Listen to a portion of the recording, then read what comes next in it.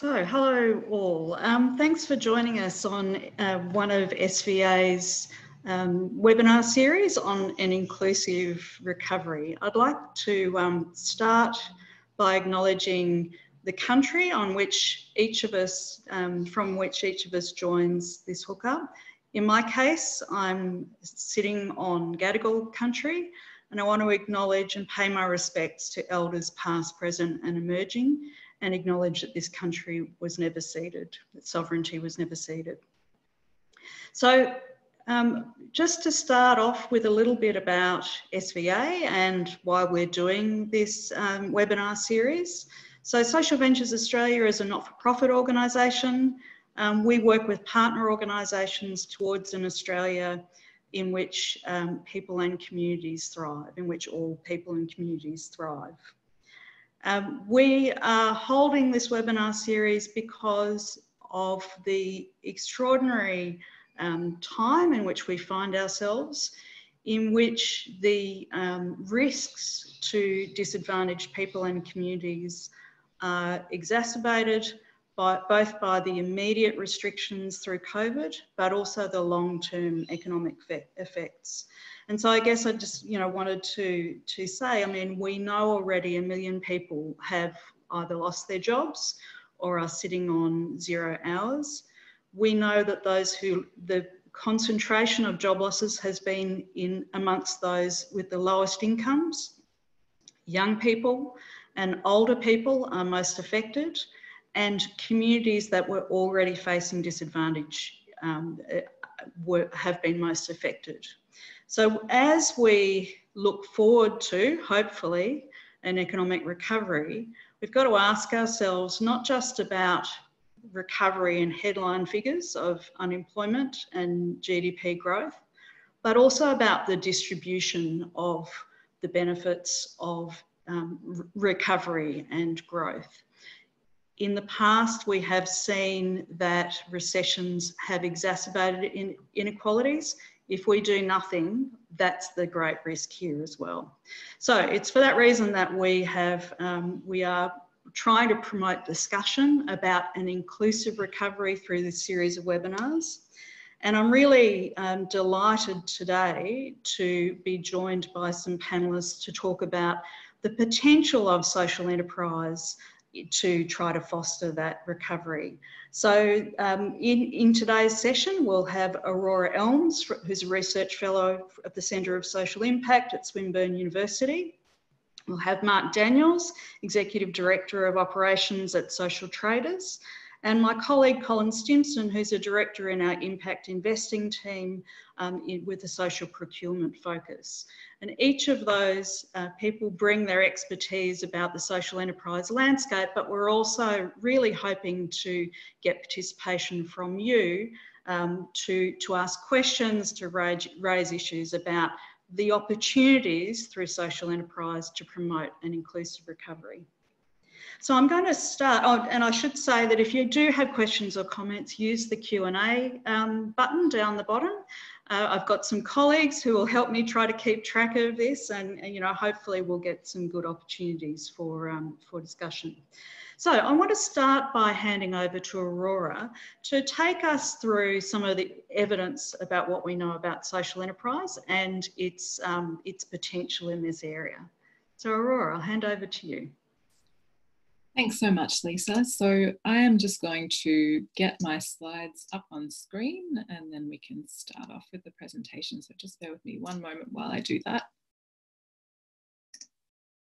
Okay. All right, thanks for your patience with that. So thank you for the introduction, Lisa. My name's Aurora Elms. I'm a research fellow at the Centre for Social Impact at Swinburne. And this presentation gives a bit of an overview of the evidence on inclusive employment and social enterprise, and it was prepared with support from some of my colleagues at the Centre for Social Impact. So I'd just like to thank Professor Joe Barakat, Perry Campbell, Andrew Joyce, Batul Musa, Joanne Chan, and Roxalana Suchaverska for their contributions for today. And I'd also like to acknowledge the Wurundjeri people of the Kulin Nation, whose lands on which Swinburne's Melbourne campuses are based. So as Lisa mentioned, we know that unemployment in Australia disproportionately affects some groups of people, and not only unemployment, but also underemployment and in some cases, poor working conditions. And these inequities are being amplified by the impacts of COVID-19. So what we can see on the screen here is a range of groups of people for whom our society currently makes it more difficult to obtain employment and also good quality employment. And these figures in the red are from a report that was prepared by the Centre for Social Impact in 2019 and funded by the Westpac Foundation to look at the potential benefits of employment through social enterprise. And these figures are correct as of 2019, and the general unemployment rate I've got down the bottom correct as of June 2020. But basically what you can see is that there are higher unemployment rates among certain groups of people, and it's important to recognise that these are often in relation to structural barriers in our society, and there's a lot of diversity within any of these groups. But there are also patterns. So with the connecting red lines between these different sections, they're there to indicate intersecting ways in which belonging to different groups can result in greater levels of disadvantage or complex disadvantage and marginalisation for people. So for example, rates of unemployment for women with disability, women seeking asylum, or Indigenous Australians who are women are higher than, for example, the corresponding rates for men in each of those groups. And for young Aboriginal and Torres Strait Islander people, they have higher rates of unemployment than Indigenous Australians as a group as well. So there's lots of different intersecting ways in which these identities can create barriers because of the structural issues in our society. And one of those, as Lisa mentioned, is around the insecurity of work as well. For example, we know that about a quarter of Australia's workforce is casual or insecure work, but young people comprise 46% of casual employees. So obviously they're really greatly affected by changes in terms of casual employment. So we also know that there are a lot of different effects in terms of exclusion from employment, and they include, for example, poverty, social isolation, limited opportunities for development and social participation for people, and worse mental health outcomes. And we also lose out as a society when there are barriers to different people accessing employment and being able to contribute. We miss out on their contributions. So we know that the detrimental effects of unemployment on health are also reduced by practical and social support, and negative effects are weaker in countries with strong unemployment protection systems. So that highlights also the need for a social safety net that can support people through times of unemployment, because as we know, that can occur for all sorts of reasons, and we're experiencing the impacts of that at the moment as well. So we know also that employment is well evidenced as a lever for creating or increasing social inclusion and improving the social determinants of health, for example, increasing people's income and living standards. And we know that employment can also provide a range of benefits in terms of access to financial resources, opportunities for social connection, a sense of purpose and growth, and being valued by others. And in our society in Australia, we do put a social value on employment. So unemployment comes with a certain level of stigmatisation as well, and that can affect people's well-being. An important point to note, though, is the effects of employment or re-employment on people's health differ depending on the quality of employment and jobs that people go into. So it's not just about getting people into jobs, it's about the quality of those jobs in terms of security and the type of work and how well matched that is to what the person needs. So some approaches to unemployment that we have in Australia include, for example, employment services such as Job Active and disability employment services. But for some of the most recent data from 2019 and 2018, we can see that the rates of people becoming employed 3 months after receiving assistance are fairly low for Job Active, particularly for Stream C participants who are among the most marginalised people accessing those services. And for disability employment services, employment assistance and post-placement support, about 29.5% of people were employed 3 months after assistance. Part of the issue, and contributing factors to that are barriers in terms of mainstream employers. So for example, some research was done in 2017 that found that 65% of surveyed employers didn't really have a commitment to employing people with disability. And we know that discrimination is also a major barrier for many marginalised groups, including, for example, people seeking asylum. So employment-focused social enterprise provides a slightly different approach to unemployment in that it directly provides work opportunities to people and has a specific mission to provide inclusive work. And it also can connect with and work with both other employers and employment services. So a bit more about employment-focused social enterprise. Overall, the definition of a social enterprise is an organisation that trades to fulfil a social mission, and employment-focused social enterprises have a primary social purpose of providing decent employment opportunities, particularly to people who are marginalised in the open employment market. Some employment-focused social enterprises provide training or pathways to employment, while others directly provide paid work.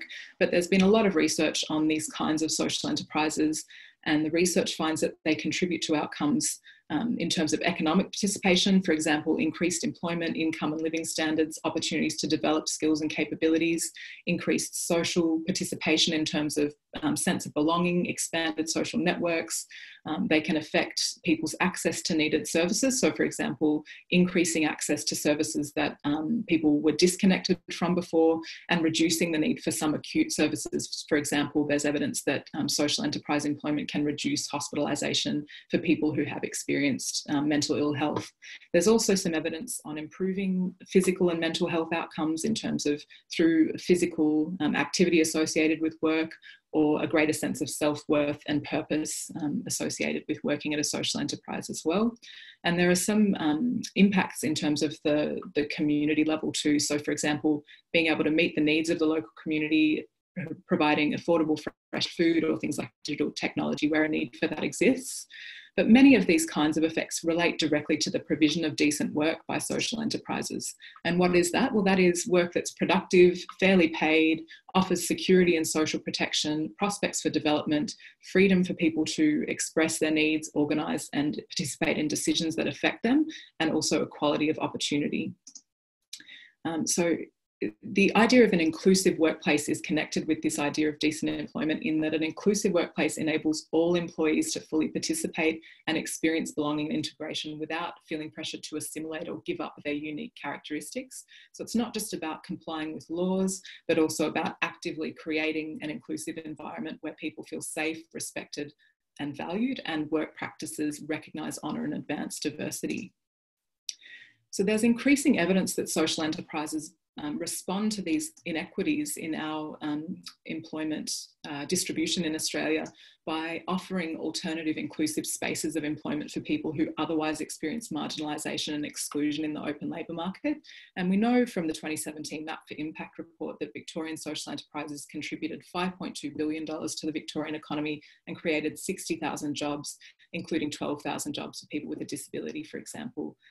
And Mark Daniels may have some figures around the overall stats for Australia more currently as well. So we know social enterprises are a significant employer and economic contributor, and new evidence suggests the net employment effect for new social enterprises entering the market is larger than that of new commercial firms. In addition to delivering social impacts, we also know the relative labour productivity of social enterprises is similar to or higher than other small to medium enterprise. So that contradicts some sort of perceptions that social enterprise is less efficient than other small to medium enterprise. Research suggests that that's not the case. And we know social enterprises can support improved health and wellbeing and increased social inclusion for some of those most marginalised members of our community. How do they do this? Well, some evidence from the research I've done with Vanguard Laundry over the last 3 years indicates that many of the processes at work in a social enterprise align with what we know about good and inclusive work. And that is, for example, having an actual opportunity for work and career development in the first place, and having supportive relationships, access to practical and social support where it's needed, for example, linking people up with services, or just checking in with people as to how they're going and providing that social support, and also having a flexible, accepting and understanding workplace around dealing with issues of, for example, medical illness or needing to adjust tasks to fit in with people's capacity on any given day. One of the other factors is, of course, fair pay. So having those basic conditions that relate to a decent workplace. And we know that from the Vanguard research, people achieved high rates of sustained employment at Vanguard. So 100% reached at least 6 months of employment, 77% plus have gone on to be employed for at least a year.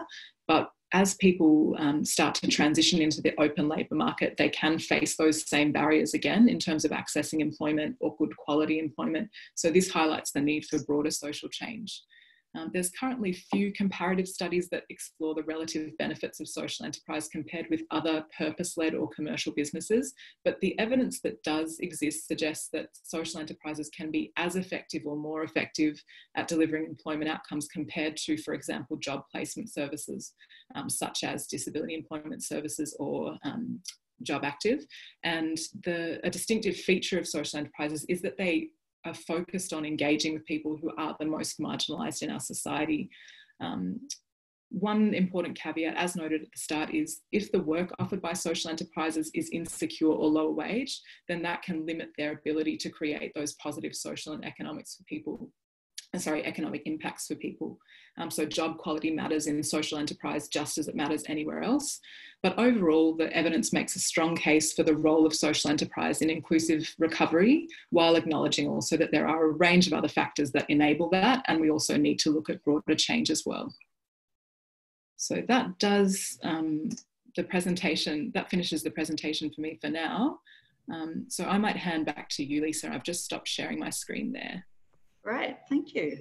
And I'll join here by the other panellists. So look, I think, what's really great about that is that I guess for quite a while there was a lot of enthusiasm about social enterprise, but not necessarily with a great evidence base around it.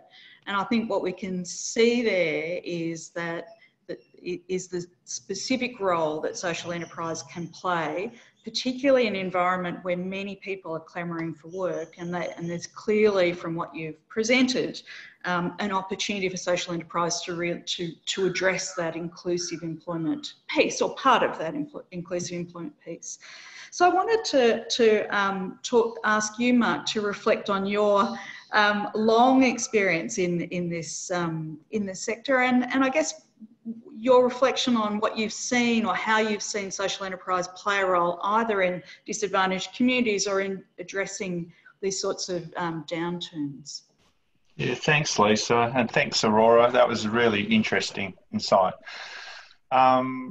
I just want to explain what we do at Social Traders for people who don't know. So we run a marketplace, and that marketplace enables buyers to integrate social enterprises into their supply chain. So we're very focused on procurement, and we have buyer members and we have certified social enterprises, and our work with buyer members is to help them to get more social enterprises into their supply chains, hence creating more social impact through that process.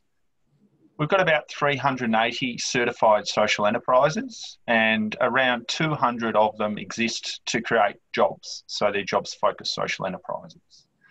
So to get to your question, Lisa, what's happened and what have we seen over the past in relation to jobs-focused social enterprises in downturns?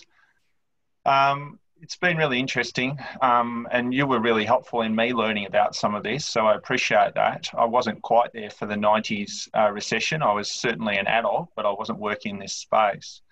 The rise in job-focused social enterprise has actually been stimulated by economic downturns quite often.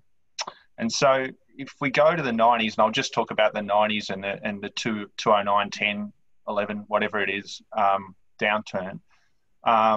In the 90s recession, there was a lot of money for reskilling because we had an economic restructure that was occurring at the time.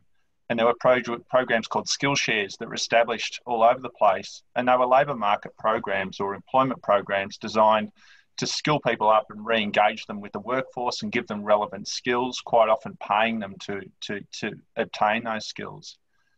And what we saw was a whole range of community organisations delivering Skillshare programs over a number of years. Some of the Skillshare programs ran for 3, 4, even 5 years potentially. And what happened in a number of them was they started to adopt social enterprise models, and they built employment and training. In some cases, they started to find revenue streams, quite often in industries that traditionally weren't generating revenue, like waste management and transfer sites and those sorts of things. And what that spawned was a whole generation of really interesting social enterprises like the Eagle Hawk Recovery Centre and Great Lakes Resource Recovery and others. And then in 2009, what we saw was, fortunately, there was a bit of a stoush between, in terms of getting the stimulus package through, and independents and some of the Greens ended up getting social enterprise into the stimulus package, and $100 million actually went to $100 million of the Community Jobs Fund program went to stimulating social enterprises.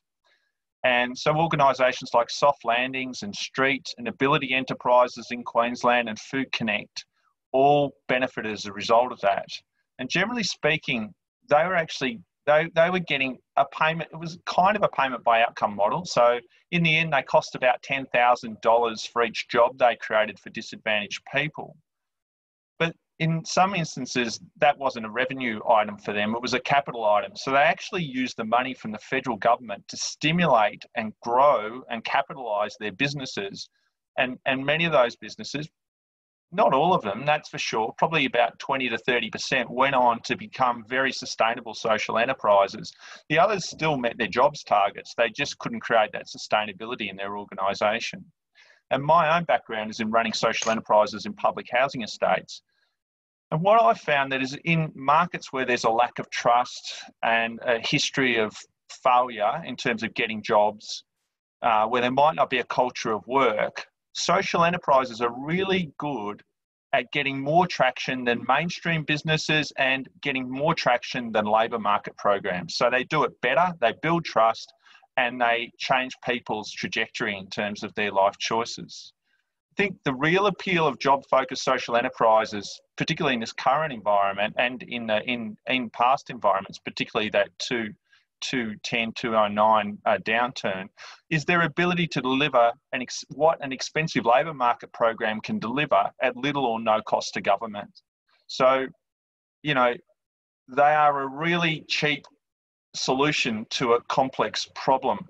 We just don't necessarily have enough of them, or we don't have them trading at enough revenue to be able to have the sort of broad tens of thousands or hundreds of thousands of jobs that may be needed. But they're certainly going to play a significant piece in this, Lisa. So, I mean, you've said cheap, and I think this is an interesting discussion here. I mean, I eventually cheap, right? So the situation you've described is one where the governments have put in a whole lot of seed funding, and some have survived and some have failed. So there's this. I mean, certainly my reflection on that time is, so there was a lot of money, there was a need, just as we're having this conversation now about what's shovel ready, there's a lot of money pushed out quickly, and organisations that were locally based, that had a lot of social capital, had a lot of drive, some of them were able to grab that and then make something that's had a lasting impact on labour demand. So it's an interesting, it's an appetite for risk, which perhaps isn't normally there, but maybe in downturns is there a bit more. Yeah, I would agree with that. I think downturns make people look for innovation, and they look for solutions that they may not have thought of under normal circumstances because the need wasn't there at the time. But I actually think if you did it now, you'd probably do it a little bit differently, and you'd probably be thinking more about growth of existing social enterprises, much less risk and much more likelihood of success as well. So another one to you, Mark, before I bring in Cole. So social procurement. Now, you mentioned this is one of Social Traders' key agendas. Can you tell us a bit more about that agenda and why that's so important? Yeah, no, I'd love to. Can I just start by talking about something that we have recently done at Social Traders? So we recently did a national survey of social enterprises. And I just wanted to touch on some of the responses because I think it dovetails well into the answer around an inclusive recovery agenda. So we did a survey of the social enterprises we certify in March, and it was at the start of COVID. Everyone will remember March. We're all in a flap and a panic, and we weren't sure what the future held for us. We still don't, of course, particularly if you live in Melbourne right now. We did a survey of social enterprises because we wanted to understand what was going to happen to the sector and what the sector thought was going to happen to them. And this was before we did any, before JobKeeper had been announced. And what was really interesting is most social enterprises didn't think they would be operating in 3 months, and about 90% didn't believe they'd be operating in 6 months' time. And obviously there are a whole range of interventions after that point. And we did another survey in June, and we had a really great response rate. So over 170 social enterprises responded. Now, I'll just give you some high-level responses, high-level results. So 96% of those 170 were still trading, and of the 4% who weren't, I think almost exclusively they were hibernating. I think one had closed or was considering closing. So really astonishingly, they hadn't been hit the way they expected to, and we can, we obviously know why. In many cases, there was some terrific government intervention. Whilst many experienced significant hits, and I'll give you an example, 35% of social enterprises lost over 50% of their revenue. And obviously 60% had lost less than 50% of their revenue. But what was really interesting to me out of that was that most were still generating social impact well above the levels of their loss in revenue. So, for example, if they lost 50% of their revenue, they had probably only lost about 20% of their social impact. So they were finding other ways to deliver social impact throughout this process.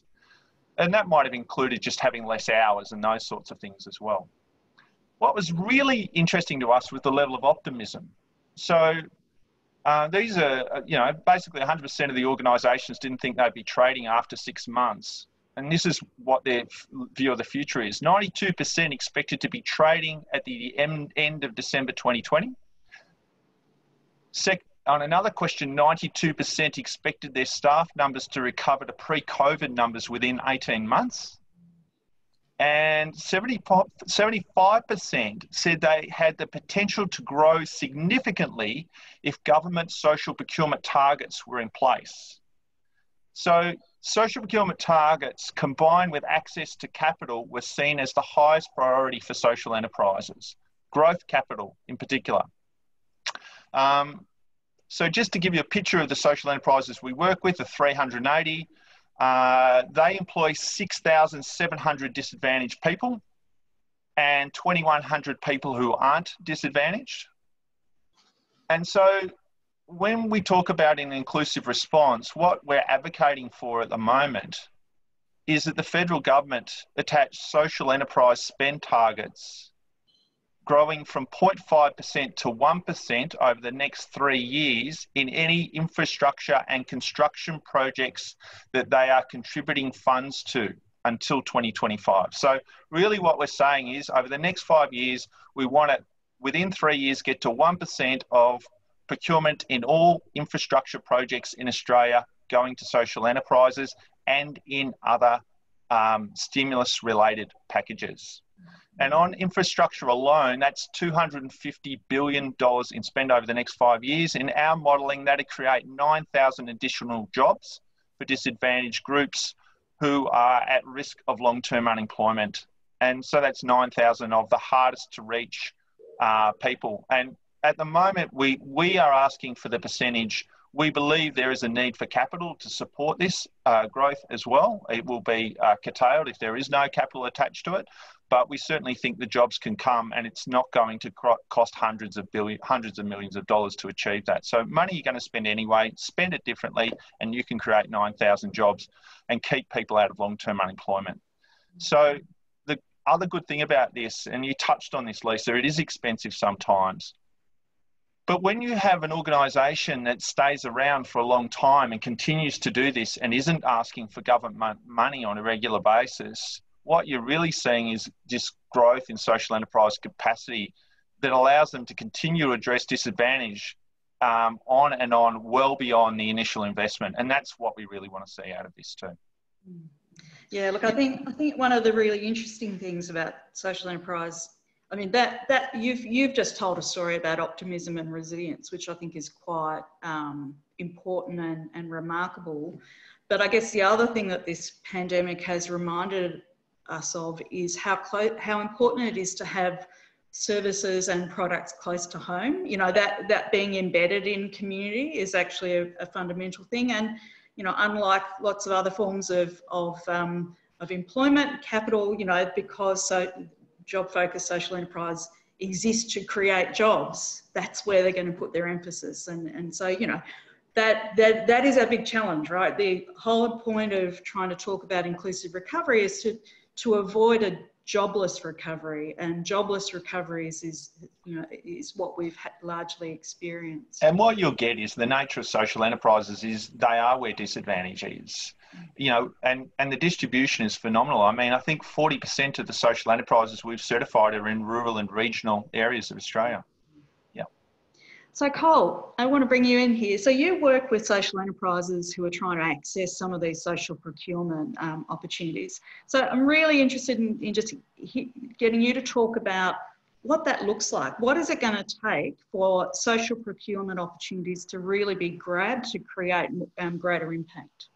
Yeah, thanks, Lisa.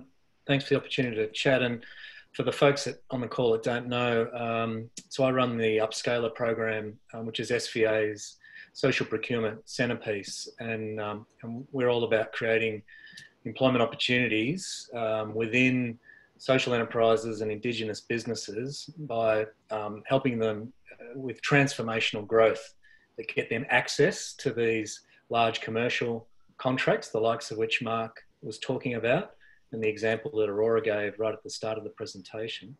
We build their capacity to engage with government and with industry, because generally speaking, they're small-ish, they aren't professional, highly professional, and they struggle to deal with the complexity of some of these larger contracts. So what we find in working with those enterprises to build that capacity, and some of it's capital, as Mark mentioned, a lot of it's capability. What we find is as much working on capacity build for the enterprises as it is with the buyer side, which is the government buying departments and the industry management contractors on projects. It's about working with them to make their procurement process adapted to dealing with smaller suppliers, and also their contracts accessible to social suppliers. So there's a real imbalance at the moment, largely driven in Victoria by social procurement framework, where there's more demand than there is supply. Now that's a good thing, because for social suppliers, there's opportunity. Unfortunately, there's not enough of them, and just organic growth isn't going to fill the demand. So we're really about building major transformational capacity for enterprises to step up and create opportunities. A couple of examples that we've worked on and that we've seen out there in the sector that really move that employment creation needle. Acquisitions by social enterprises of for-profit businesses. So this is counter to what you've probably heard or seen, but there are social enterprises that are proactively out there buying for-profit enterprises that create a step change in their growth. Mark mentioned before soft landing as a creation out of the last economic cycle. Well, Resource Recovery Australia acquired soft landing over the last couple of years and have created and supported double-digit job opportunity growth with that acquisition. Fair bit of work to go to build that business and make it really resilient, but it's a terrific example of a not-for-profit, a social enterprise acquiring a for-profit. Partnerships and alliances. We really like facilitating partnership and alliances between for-profits and not-for-profits for collaborative bids for large commercial contracts. These large commercial contracts, as I said before, are not necessarily accessible to those smaller suppliers, the social suppliers. Collaborative bids with for-profits bring them into the tent and allow them to compete for and win contracts with a social procurement focus, and also train them up and build up their capability to compete in the future for larger contracts of their own merits. So facilitating collaborative for-profit and not-for-profit bids is a major step change. And then lastly, expanding service offerings for existing social enterprises. This is where SVA's Upscaler rolls up their sleeves and gets involved with the enterprise to help them expand their product or service across sectors. Ceres Fairwood, and we'll probably hear from Nick from Ceres a little later on, are expanding their service offering in timber, from architectural timber into commercial landscaping, and facilitating those shifts really open up the market. Try Australia, Try Clean are expanding beyond commercial cleaning and into construction site services, broadening. Jigsaw, based in Sydney, opening up a office in Brisbane and hopefully in Victoria, if not by the end of the year, then early 2021. So those sorts of expanded service offerings and replications are the kind of work that creates solid double-digit employment opportunities for those people facing disadvantage. And that's the area that's really going to move the needle beyond the organic growth of existing suppliers. Cool. So look, we're getting some great questions in, so I'm going to pass on to them. And then also, if you guys have got questions for each other or want to respond, that's great too. But Aurora, I'll start with this one for you. Where do you, in fact, all of you might have a view on this one, where are the gaps in the evidence base regarding job-focused social enterprise, and particularly the gaps that would make a big difference in advocating with government?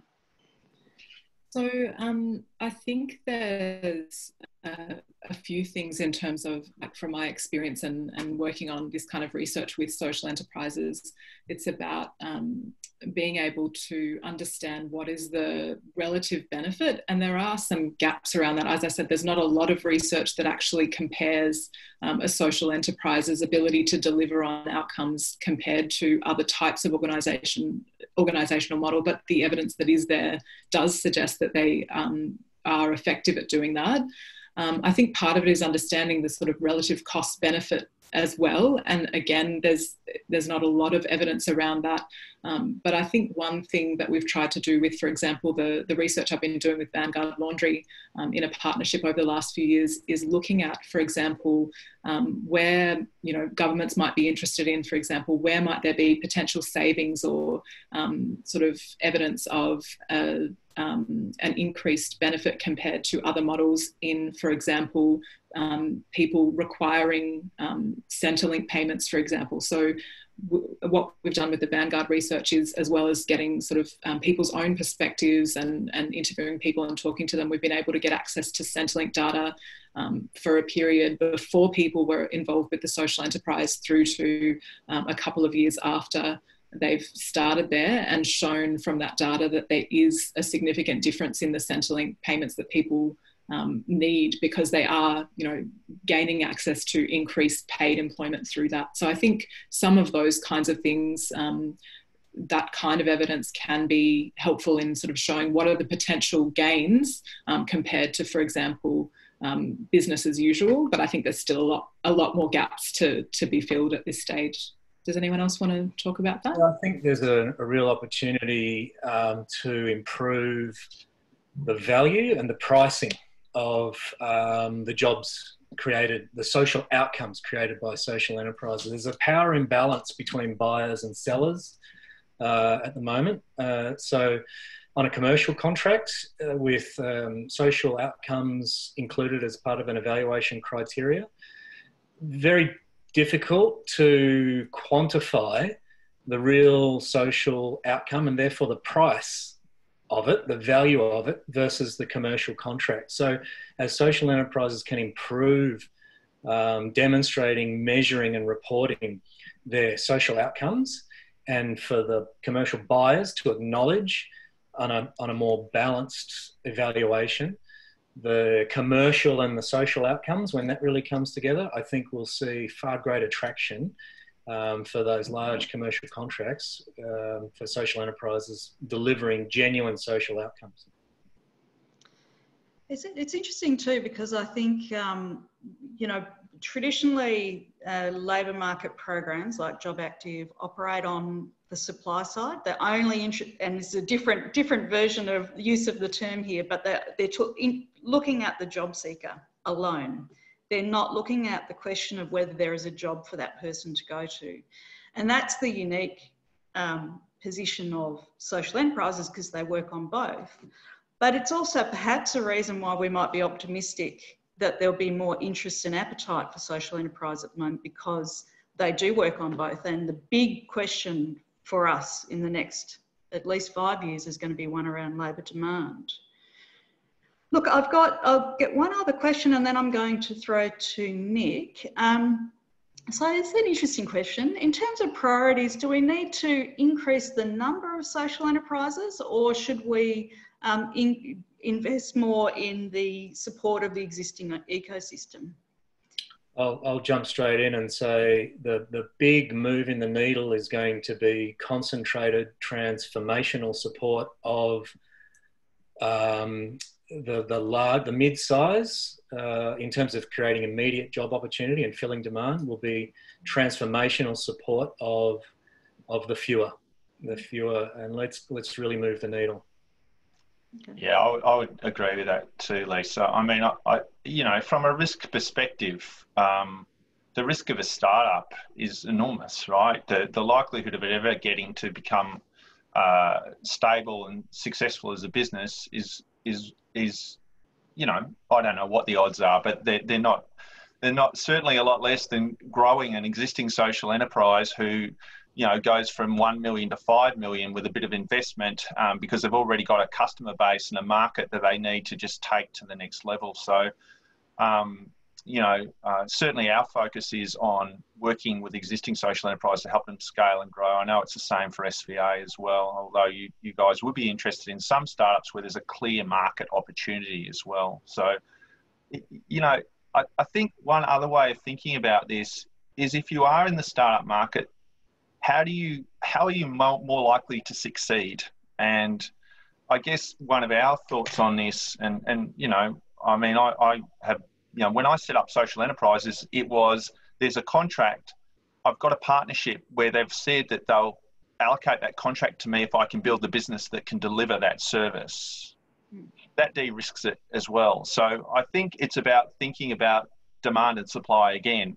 If you've got a clear demand for a product or service and a contract commitment in place, you can build a social enterprise from that, and it's fairly low risk, much lower risk than any other startup type.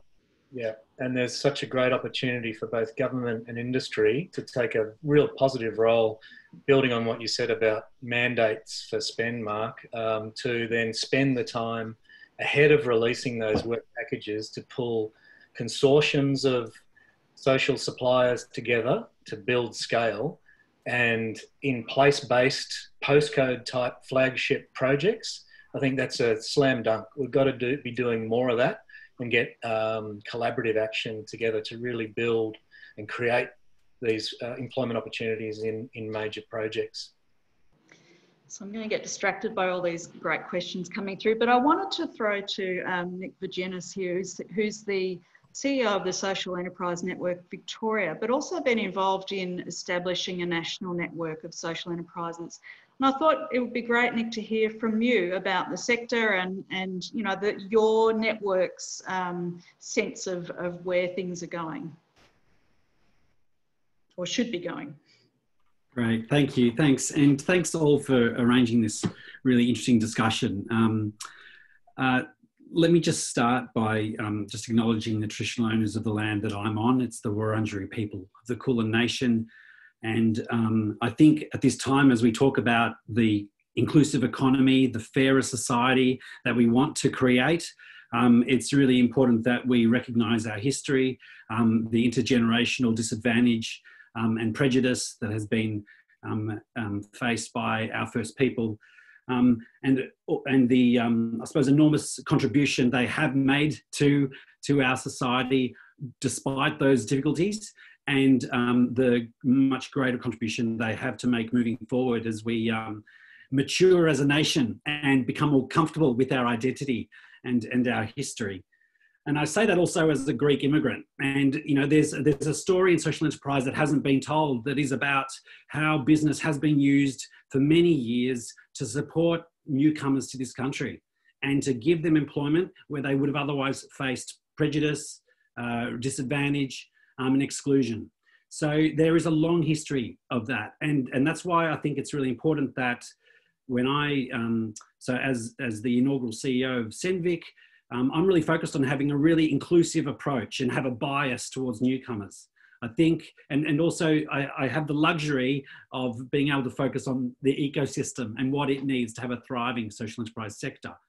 And I recognise that's a luxury, but it's really important. And that is, I think, what the practitioner brings. It's the practitioner's perspective and their voice in the middle of the ecosystem, admiring all the intermediaries around them and the finance options, that whether or not they can achieve them, whether they can meet the potential of social procurement, it might be too early in their journey.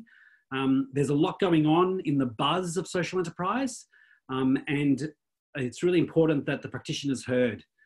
And so my role has been very quickly to, see, one of the questions is what's a game changer that we've got for the panel. And I would say very quickly, the game changer is a national social enterprise strategy, so that the strategic vision of the country, of its social enterprise community, is clear, the policy gaps are filled nationally, and all the other places that the federal policy, touches from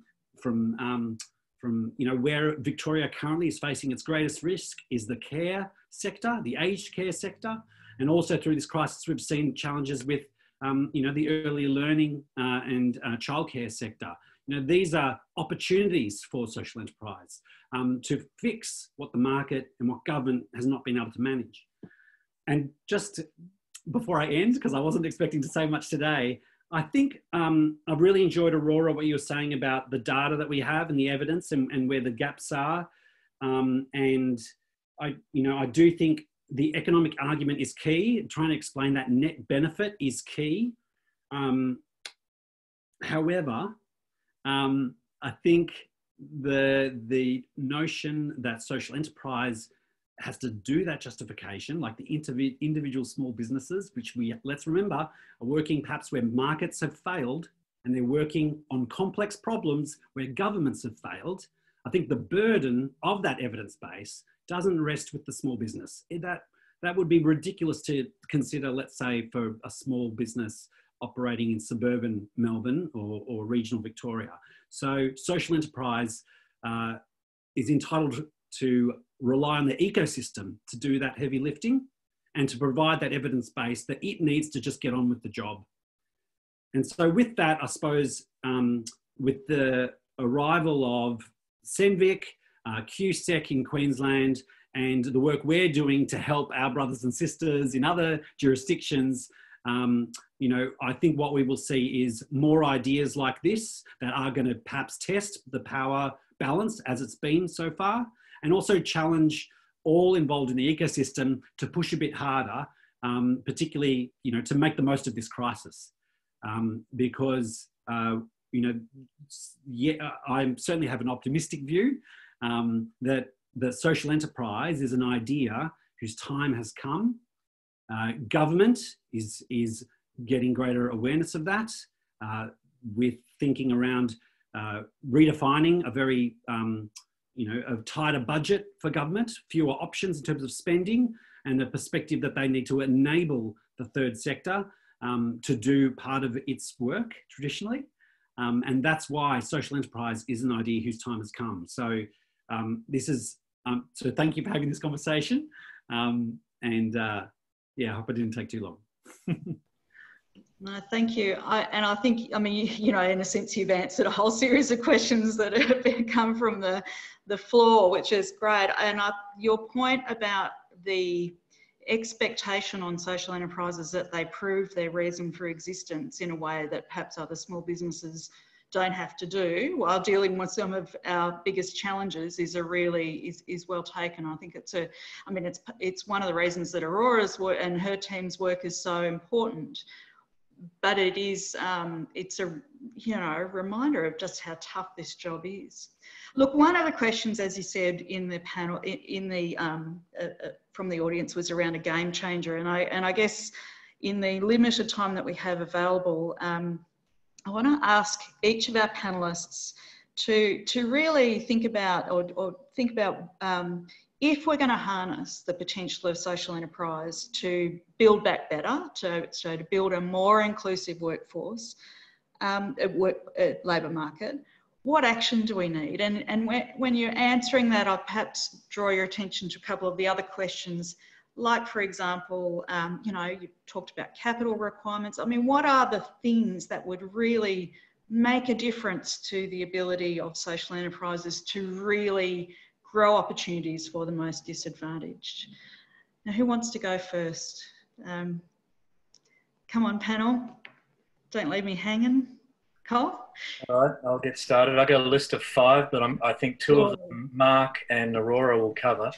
My first one is those bold social procurement mandates that Mark is all over, and he's and Nick are advocating at the right levels in government. So those are key. Industry and government, don't drop the ball on social procurement now.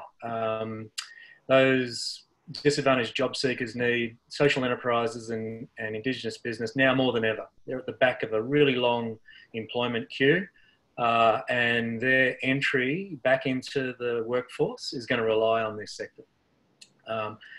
The accessibility to contracts that Mark touched on, those secure contracts, those set-aside single source, for me, that's key. Industry, government spenders, turn those mandates into real contracts and spend the time to engage with the social suppliers. Don't just flip them out in public RFTs and queues. Spend the time ahead of time and adapt and bring them on. And incentivise those collaborative bids. Encourage for-profit to bring not-for-profit up with them, right on the coattails. I think that one's key. And then those place-based projects in Victoria and nationally with major infrastructure projects that Mark's pointed out.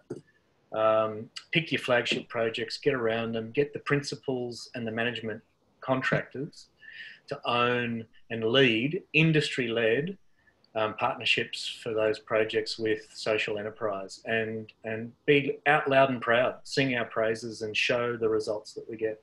If we can get all those in a Zoom lockdown environment, I think we're doing great. I was going to say, I didn't think you were allowed to be out and proud in Victoria at the moment. Out Mark, did you want to? Yeah, look, it always comes back to customers, capability and capital, right? So we need a capital fund.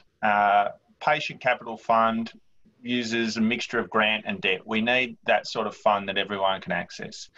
We need, the government sets a whole pattern. When they start to put targets on things, when they create a social procurement framework, when they do that, business responds, because business supplies government. So when government changes, everyone changes through the ecosystem, through the supply chain. So I would say government setting targets is absolutely critical in this. And the last thing I would say is we just need the capacity building out there to continue to support people, either doing startups or doing pivots or doing growth plans that they need to put in place. And they need capital, or they need capable people to work with them in order to do that. Yeah. So Aurora, and then I'll give Nick the final word before we close. Sure. So one thing I'll just pick up on is to say I definitely agree with the point Nick made about the fact that if we're going to get more data about the impacts of social enterprise, the resources for that need to come from somewhere, and the burden we find in terms of being able to measure those kinds of impacts is often sitting with social enterprises without resources attached to that. And so part of the onus is on funders and others to sort of come in and support that, as you acknowledged as well, in terms of research centres being able to support that process as well. And I wouldn't have been able to do that in terms of the Vanguard Laundry research if AMP Foundation hadn't stepped in and provided funding specifically to look at those impacts. So I think people have covered a lot of key issues really well. So I'll just say, again, agreeing with Nick about the enabling policy environment across the board and consistency in terms of filling those gaps in Australia, and also recognition and appreciation of diverse forms of business, for example, Indigenous-owned businesses, women-led businesses that may not always identify as a social enterprise, but perhaps can contribute to that collective voice. And I'll leave it there because I'm conscious that we're about to run out of time, but thanks so much. Thank you. Nick, did you want to just say a couple of words?